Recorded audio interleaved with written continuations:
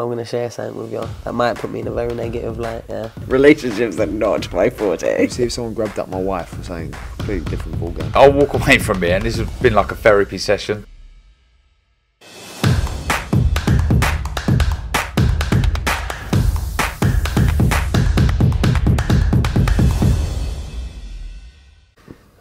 Andrew McCART, IFL TV, proudly sponsored by Everlast. Man, it's been a long time. Delighted as always to be joined by Mr. Lee Eaton. Lee, like I said, it's been a long time, man. What's been happening? It's been a very long time, Andy. Everything's good. Life's good. It's been a bit of a hectic few months. 2022 has been a bit madness, but listen, it is what it is. We keep moving forward, and yeah, it's just been busy sorting things out, getting fighters in positions, and yeah, just lots happening. Let's Go Management, that's what's been happening, and if anyone follows you on Instagram, they'll see that you're true to your word and what you just said there, that you have been busy, because I follow you all over on Instagram, and you've been, these York Hall shows have been amazing that I've seen. You put shows up on in Essex, you've got fighters here, there, you've got fighters fighting in Belfast, so it has been a very, very busy time for you. Have you enjoyed it? Yeah, Do you still enjoy it? Yeah, of course. Listen, sometimes you sit there and say, I hate boxing and that, but listen, boxing's the true love, isn't it? But yeah, no, listen, it's been very, very busy. It's been good. Obviously, there's been a few hard times and stuff like that, but listen, you just got to keep going, do the best job I can for the fighters that I look after. Obviously, there's a few fighters that have left since, obviously, April and stuff like that, but a lot of them have stayed loyal and know that I do a good job for them. So there's lots of opportunities been coming up for the fighters. So yeah, it's been an exciting time. Could end the year with possibly 3 or 4 British champions. So hopefully announcements over the next few days for a few things. Obviously already got Gavin Gwynn, British champion. Dion Juma's fighting for the British title. Just waiting to confirm a date for Jay Harris. There's been a bit of a mess around, but hopefully that gets sorted. Alex Del Magani fighting for the British title also. And then in the new year, obviously Sean McGoldrick will be fighting for the British title as well. So there's a busy few months. Got Joe Ham fighting for the Commonwealth title. Harley Benn fighting on Sunday. I've got Thomas Somba fighting for the British title eliminator tonight. Yeah, it's just here, there and everywhere, and enjoying life.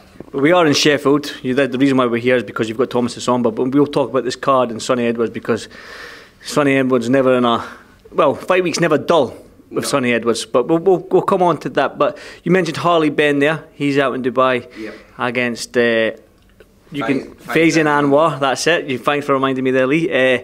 Yeah, I've seen Faizan quite a lot when I've been out in Dubai. He's been on a lot of cards out there. He's unbeaten. Do you think Harley's going to do a number on this guy? You think that he's improved over the last few months? So how do you see that fight going? Yeah, listen, Faizan Anwar's got to 14-0, so listen, he's a very good fighter.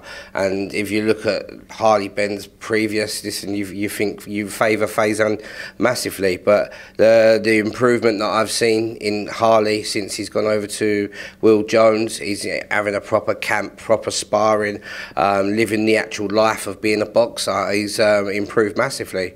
He's right up for it, and I'm excited. It's to fight any fighter, to be able to fight on a Floyd Mayweather undercard, even though it's an exhibition fight, it doesn't matter. To be around Floyd, be at the press conference, be at the weigh-ins and stuff like that, it's what dreams are made of for these fighters, and I'm pleased to get the opportunity for Harley. If he goes and beats his kid, then we've been promised big fights next year on undercards with other big fighters. So it's all down to Harley now. Well, I've done my bit, now it's him to go do his bit, which I'm confident he can. Can he stop somebody like Anwar? Because, like I said, he's unbeaten. He's based out in Dubai, so it's an away fight for Harley, away fight for Harley. So can he go in there and put in a big statement? Maybe if Floyd's watching the changing room in front of Floyd Mayweather. Well, listen, anything's possible in this game. Listen, hopefully Harley goes and brings on a career best performance. He's going to need it, because obviously, no disrespect to Harley, but his career so far has not been great. So that's not being harsh, just being truthful. So hopefully he goes on, he goes in there and does the job. And listen, I'd love him to do it. It'd be a great win for him, and obviously the promise of bigger fights on bigger shows is what he wants. So you managed Thomas Asomba. I've seen him kitted out in the Let's Go management gear. We will come on to that as well. Listen, trust me, I've got a list of questions I want to ask you. We'll come on to that. He had his Let's Go management jacket on, the big long one. That's nice and cosy this time of year, especially for somebody that lives in Scotland. It'll work a treat for him. Not saying any much on that. I'm just letting that in, just putting that out there. You do with that information what you. No worries. It's been put in my mind. You can have my one. It's in the boot of my car. All right. There you go. See, that's why you. If you don't actually don't get. Yeah, Thomas Asomba. Just talking about. Well, you weren't there at the press conference. You arrived yesterday, but Marcel Braithwaite no show at the press conference, and then missing weight yesterday by 0.7. Yeah, just talk to me about Thomas Asomba's mindset and Marcel Braithwaite over this past week. Listen, Thomas Asomba has always been an away fighter, yeah? So when me and Sonny spoke, me and Sonny co-manage him, so we both look after him.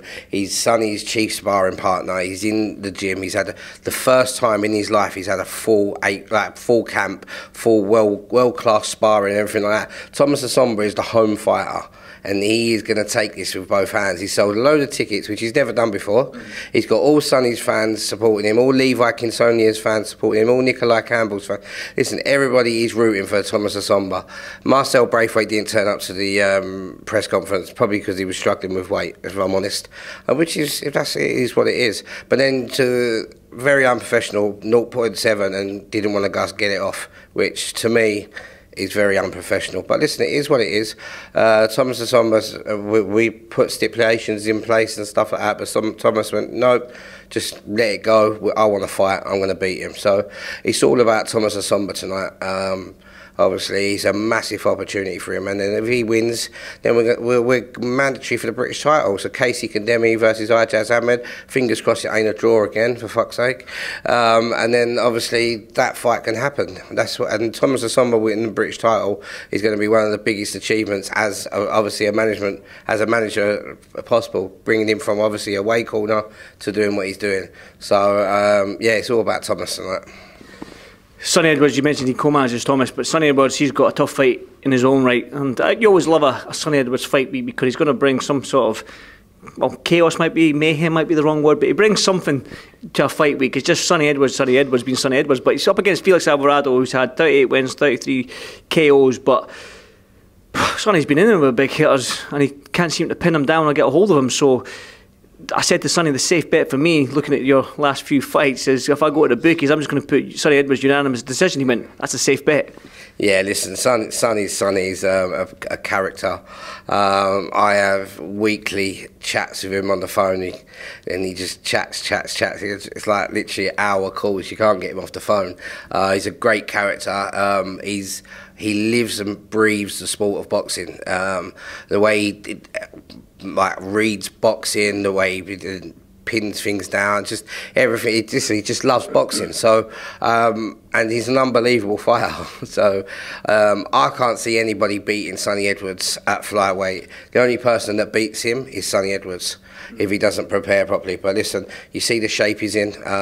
This card's all like a Sheffield card in his adopted home city. So it's the Sonny Edwards show.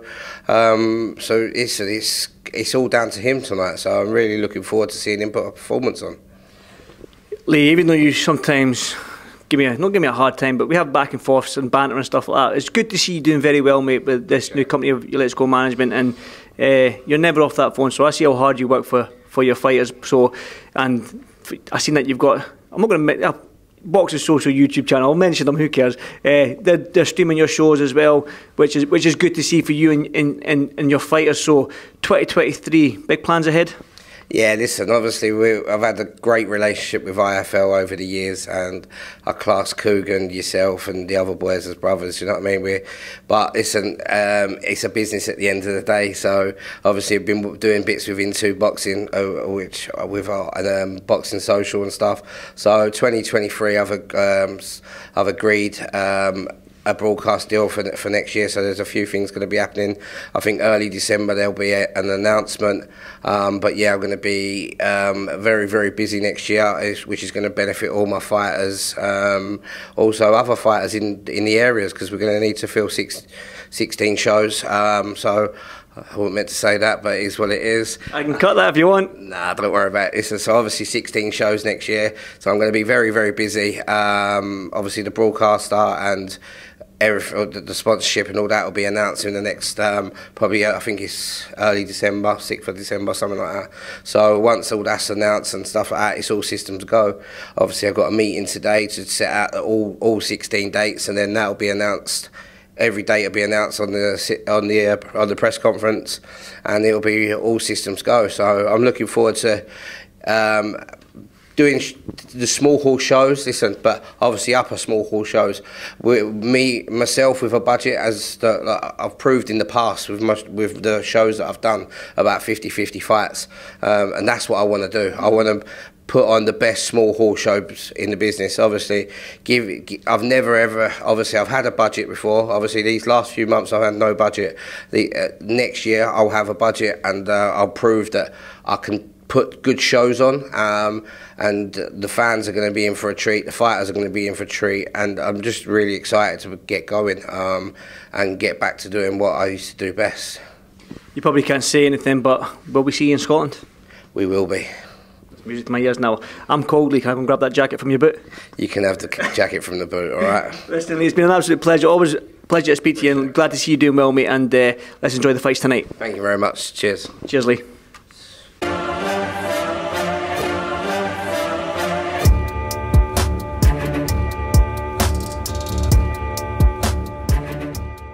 I'm going to share something with you. That might put me in a very negative light, yeah. Relationships are not my forte. See if someone grabbed up my wife for saying completely different ballgame. I'll walk away from it, and this has been like a therapy session.